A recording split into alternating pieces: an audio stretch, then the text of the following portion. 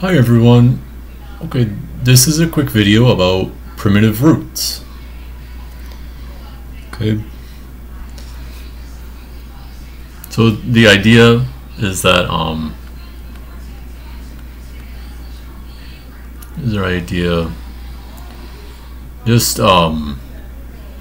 we just want to know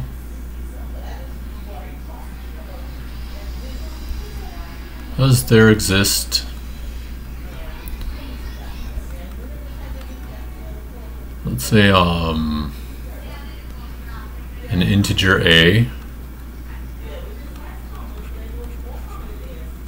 such that you look at the powers of a modulo p, so a to the 0, a to the 1, a squared, and so on.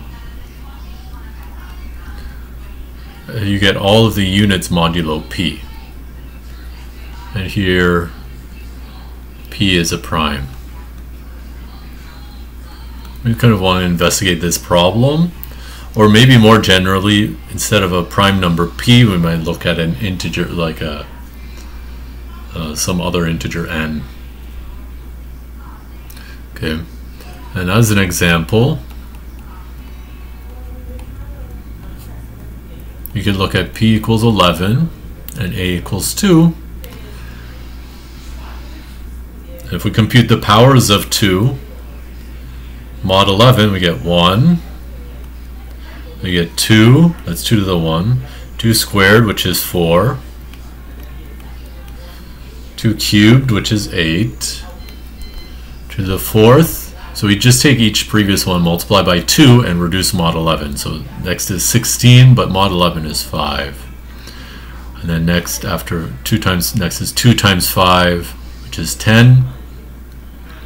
And I'll tell you now, I know, at this point, I know that 2 will be a primitive root modulo 11.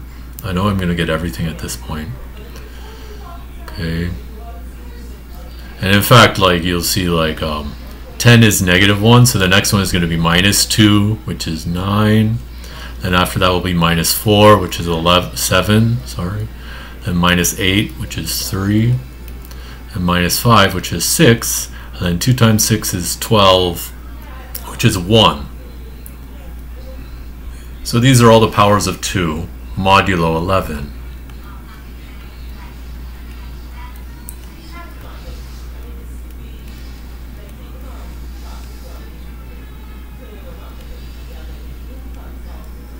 Right. So there's 10 of them. There are 10 units modulo 11. And, you can count, you can go through them. 1, 2, 3, 4, 5, 6, 7, 8, 9, 10. Okay. Okay, so let's in order to really define a primitive root, we need to know we need to define something called the order of an integer mod n.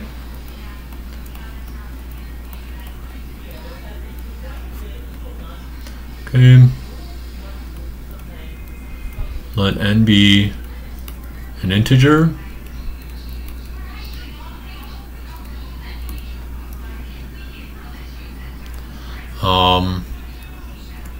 The order of a, which is in un, modulo n, is defined to be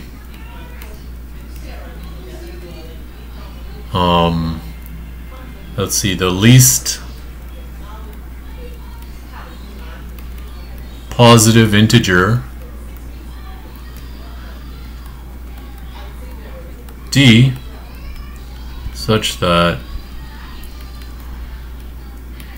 a to the d is just a congruence class of 1, or in other words, a to the d is congruent to 1 mod n.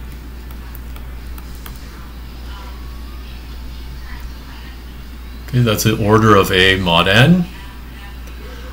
This definition requires that the GCD of A and N is 1.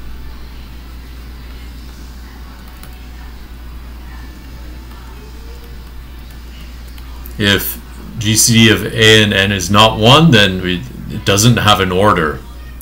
Okay, and we write what notation should we use? Maybe like the order of A, and if I want to denote the dependence like mod n, I'll put a subscript n. Okay.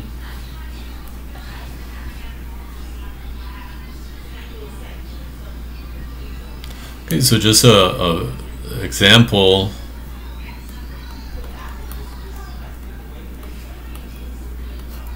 The order of 2 mod 11 is 10. One example. Okay.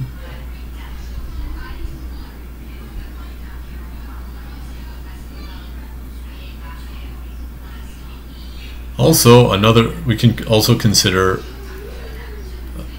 that the order of any integer mod p, where p is prime, actually divides p minus 1. This only, of course, the order is only defined when the GCD of A and P is 1.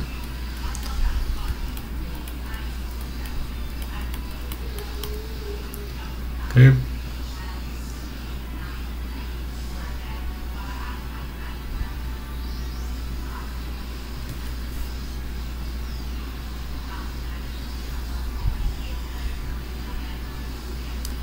Okay, so let's just try and explain quickly why that is.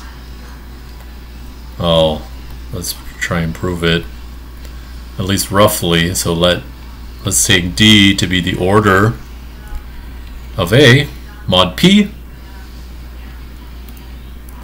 and write P minus 1, divide D into P minus 1, and you get a remainder. You get a quotient and remainder.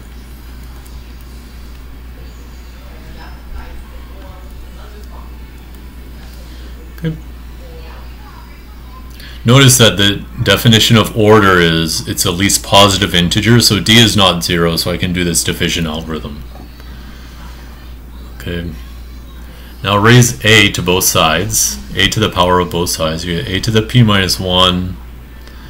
Well, that's congruent to 1 mod P, but A to the P minus 1 is also A to the DQ plus R. That's A to the D to the qth power times A to the rth power. This is all working mod P. And A to the D is 1. That's the definition of order. Okay, so this is really 1 to the q, or in other words, A to the rth power. This is all mod P. Okay. Now I know that D is the least positive integer such that A to the D is congruent to 1, but A to the R is also congruent to 1, and R is actually less than D. Now if R is positive, this is a problem. It means that D is not the least positive integer such that A to the D is congruent to 1. So it must be that R equals 0.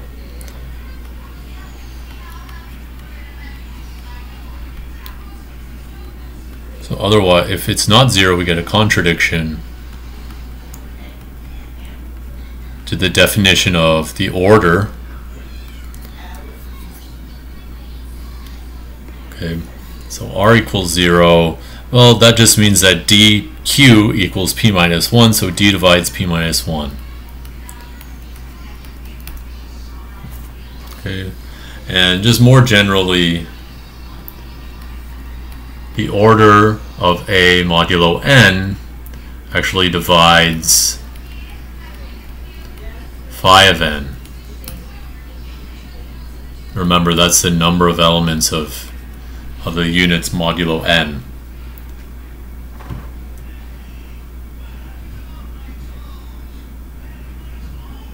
And the proof is almost the same, except you just use, instead of Fermat's little theorem, which says that A to the P minus 1 is congruent to 1, you just use the theorem that a to the phi of n is congruent to 1 mod n,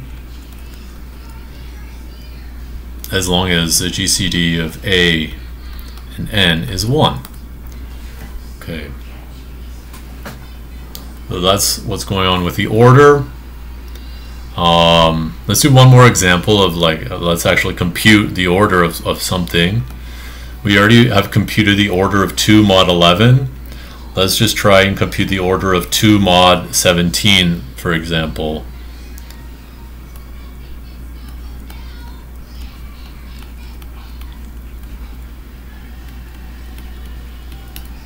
Okay.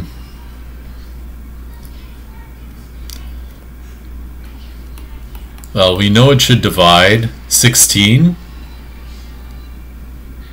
The order of 2 should be a divisor of 17 minus 1 should be a divisor of 16. Okay, so here's the possible orders. We can write them all down.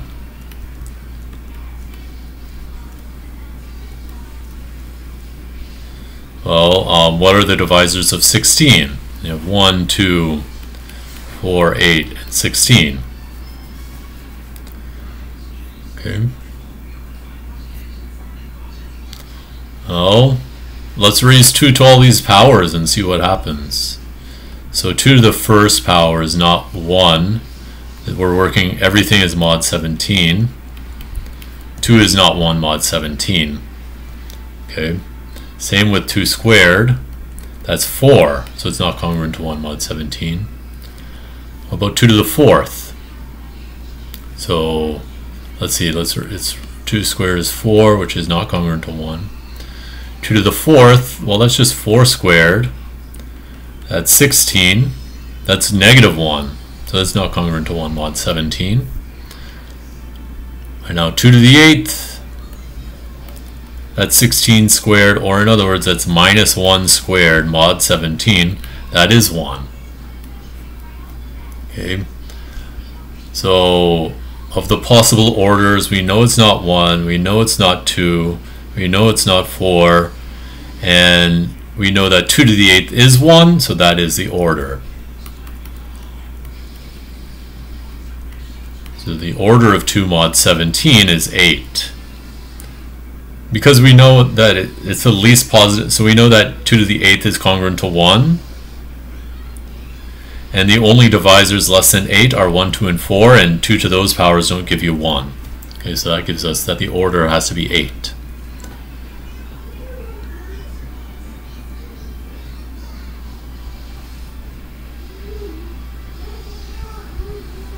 Okay.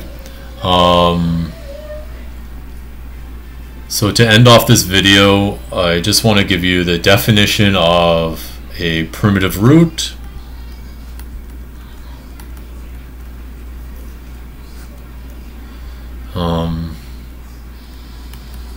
Let n be an integer.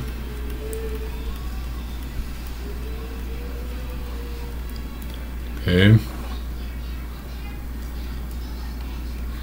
And let's suppose that the GCD of a and n is 1. Okay. Then a is called a primitive root mod n.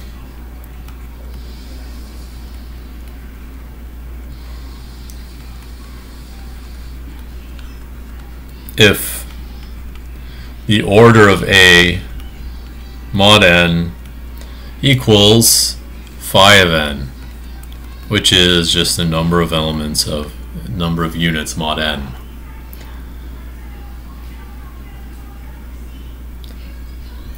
Okay, so with that definition, I'm going to stop this video, and in the next video we'll talk about some basic properties of the order modulo n. Okay, thanks for watching.